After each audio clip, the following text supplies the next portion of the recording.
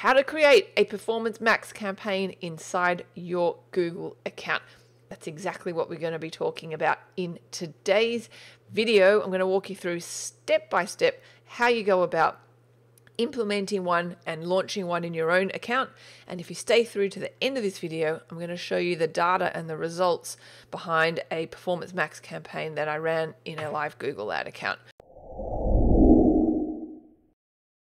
Alana here from teachtraffic.com. If you like this video, hit that subscribe button, hit the bell icon for future videos, and let's dive right into a live account. I'm going to walk you through exactly how to do it. So here we are in our live Google ad account. And as mentioned, Performance Max is what we're going to be implementing.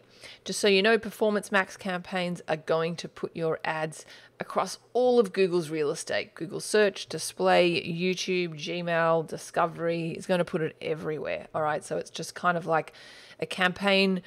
So it saves you having to create separate campaigns on all the different platforms. Okay, so what we're going to do is we're going to hit the plus button here and go New Campaign.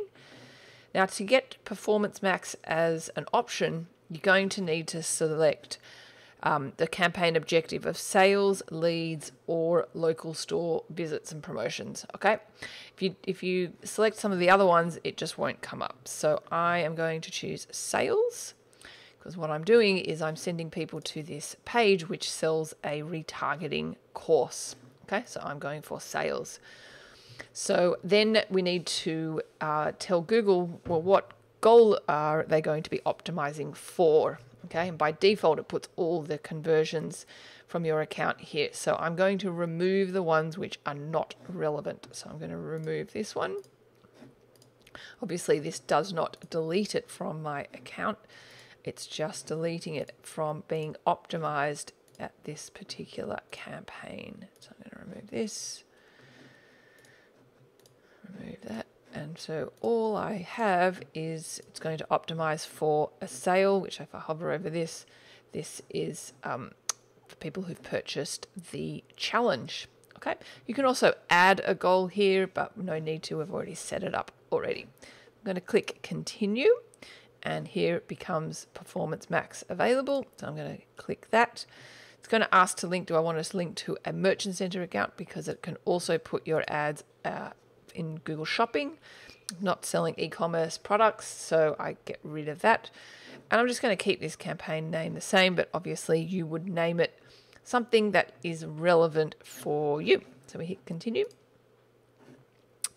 And you can see it's going to walk me through step by step. If I hover over here, this might already be visible when you do it alongside me, but these are the steps that they're going to walk me through in order to get this campaign live. Okay, so I'm going to give it a budget. So let's just say $20 a day. Okay, the bidding, I've got basically two options for bidding: conversions or conversion value. So conversions being like the quantity of conversions, which is, so it's going to maximize the conversions. Or if I go conversion value, it's going to optimize for a certain value. Okay, so if I do conversions, I can set what's called the target cost per action, or a target CPA amount, and by default it comes up with the target CPA based on my account performance. But if that's too high, I could reduce this. And really, this is your way of telling Google, this is what I would like to buy sales for, optimizing for that sale.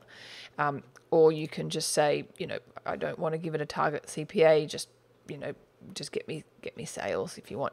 If you choose this one, it's going to do a target return on ad spend. So target ROAS as a percentage. So you might do, you know, 3x, so 300%. But for me, I'm going to do conversions, and I'm going to set a target CPA for that. Okay, so you choose what is relevant for you, and we click next. All right, pretty self-explanatory here. We choose a location. So I am going to do United States, and I'm going to target. And obviously you can exclude locations as well. So if I, let's say, want to exclude, I don't know, Australia, right? For whatever reason, I can, and then I click exclude. So I'm including United States, but I'm excluding Australia, which I can do. Language is English. We click more settings. Okay, ad schedule, which this is when I can restrict my ads for showing up on certain days of the week or hours of the day. So Monday to Friday, 9 to 5, if you're like, I'm going to leave this as all day for me. You can set a start and end date. That's fine. Final URL expansion. This is one you need to look at. So the default setting is for it to be on, which is Google's going to choose which page like when someone clicks on your ad, they're going to land on. Okay, so if you've got lots of pages on your site that kind of carry a lot of the heavy lifting for what you're going to be running an ad for, then you could choose this. You can also exclude some URLs. But for me, it's going to be quite targeted, as targeted as I kind of can be with a Performance Max campaign. So I'm going to turn this off because I want to tell Google, no, I don't want you to choose where you send people on my website. I want to tell you exactly the page that I want people to land on when they click on my ad. And it's going to be this page, the challenge page. Okay, so I am going to leave that, change that to that. Okay, so all the other settings are fine, and we click next. And this is when we need to create what's called an asset group. All right, this is new terminology for Google, where it's basically we're going to write our ads, and then later down here we're going to choose our targeting essentially. So we can just leave it as asset group 1. Obviously you can rename it if you like. And this is where we the fun part, right? We're going to write our ads. So the final URL is where I want to send people when they click on my ad. So I am going to put in this URL. Oopsie. Copy and paste. Okay. And as you can see here, these are the various places that my ad will be seen. Okay. So I can add up to 15 different images here. So let me hit plus image. It will scan your website. So I can put my URL in here and it will scan to find images to use. I personally don't want to do that, so I'm just going to go to recently used, and I'm going to select a couple of images to use, and we click save. Cool, so we've got that. Actually, we should have probably included a square image, so let's save that. So let's added that to there. So yeah, you would obviously you can upload your images, and I've just got ones that are already loaded in. We add our logo. Let's see if it picks it up. Our logo. No, okay, we'll just use this. That's fine. I'll use this as our logo. Cool. Alrighty. And as you can see, as I've loaded in these images and logo, it's already starting to give me a preview of what my ad is going to look like on the various platforms. Okay, I'm not going to do a video because I don't have a video. If you do have a video, then by all means incorporate it, and then it will obviously be on YouTube as well as display and discovery. Anyway, okay, so here we're going to add in up to 5 different headlines. By default, it's going to show at least 3, so you need to add at least 3, but you can add up to 5 headlines, and then it will choose and mix and match of 3 of the 5. Okay, then we're going to have to put in a long headline, description, and all that info. So I'm just going to pause this video while I put in the headlines and descriptions. No need for you to watch me do that, so I'll just pause. Okay, so I have filled in these headlines, descriptions, long headlines, etc. And as you can see here, it's showing me a preview of what it looks like on all the different platforms. Okay, so Gmail, I can see what it looks like. I've got to add a business name down here. So we've also got to add in a call to action. So I'm just going to do learn more. Okay, and I'm going to add in my business name of Teach Traffic. And yeah, then you can see here, it is mix and matching the headlines that I've provided. So that's what it looks like on Google search. And yeah, so really your job is just to make sure it kind of looks okay. And yeah, obviously I've just whacked something together now. I probably put a bit more thought into the headlines and descriptions. I was just doing it for the purpose of this video. Okay, so the next thing we need to do is we need to give the audience a signal, right? Which is really our targeting. Okay, this is kind of definitely an important step. So we want to add an audience signal. Okay, so it's obviously I've got some previous audiences that I've got, or I can create a new audience here. Okay, so these are the different types of audiences. So I might want to be targeting people who are interested in Google Ads, right? And we can do a custom segment, which is people based on their search activity, downloaded apps and stuff. Your data, which is like my retargeting lists, and detailed interests and demographics, and there's demographics down here. Okay. So for custom segments, we can, I've got some segments already, or I can create a new custom segment. So let's say I want to create a new custom segment. I'm going to give it a name. So let's say call it Google Ads, and then I go people with any of these search interests or purchase intentions, or people who search for any of these terms on Google. So here is where I would type in, Google Ads. Oops, not 2Ds, silly. It's going to come up. So yeah, so Google Ads and Google AdWords, it's going to give me Google Display Network, and obviously it comes up with various suggestions, and I'd really kind of go as crazy as you possibly can with this, because this is very loose.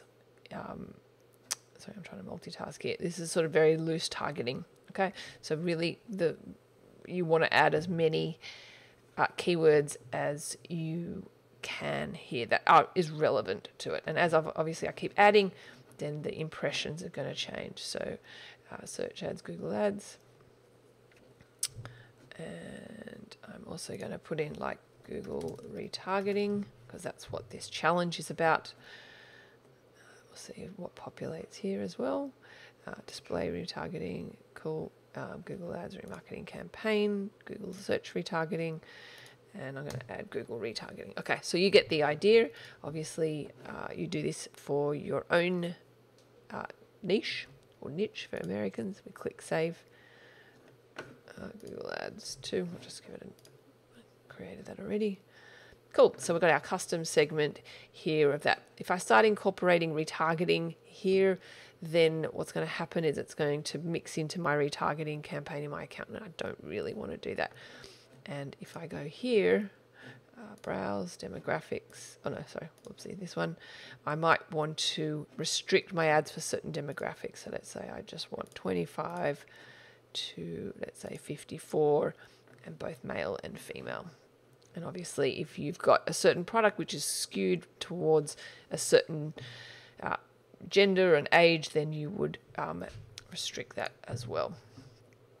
Okay, so yeah, obviously with my data here, it's going to come up with my retargeting audiences, website visitors, etc. So I want to just keep it as cold traffic. Okay, so I click save, and there we have done that. Cool. I click next, and then it's going to ask me, do I want to use account level site links? So these are ad extensions, and I want to create campaign level site links. And you can obviously add a new site link. Site links are additional links below your ad. So they will link to a different page on your site than what your ad is going to. So I might do about us. Cool, I'll do them. Call out are also, they are not clickable, but they are an additional component to your ad. So let's do join over 3,000, updated for iOS, ask questions online. Cool. I don't want to do call extensions, and then we click next. And there we have it. We publish our campaign. It's probably going to take about 24 hours for it to be approved. And if we go here, you can see here we've got a Performance Max here, and then go to all campaigns, and we can see here is our new Performance Max campaign that we've just created. This one. All right, and as promised, I'm going to show you the other Performance Max campaign that I ran here. Okay, so if we go into it here, we go to asset groups, it's going to not really show us a lot of information. That's our asset group, but really we want to see an overview, and basically the results really poor, I have to say. I find the interface really difficult to navigate, but basically if we change this, yeah, we want it to be daily, that's fine. We want this to be clicks. So I got 243 clicks. It cost me $105, and I had 0 conversions. Pretty terrible, huh? So to be honest, I think Google's kind of got a little bit of a way to go. Admittedly, I didn't give it very long. Probably ran for about 4 or 5 days, but 0 results from it. And yeah, I probably look to improve the creative before I really kind of rule it out completely. So there you have it. Hope you enjoyed this video. Subscribe to my channel and stay tuned for more videos.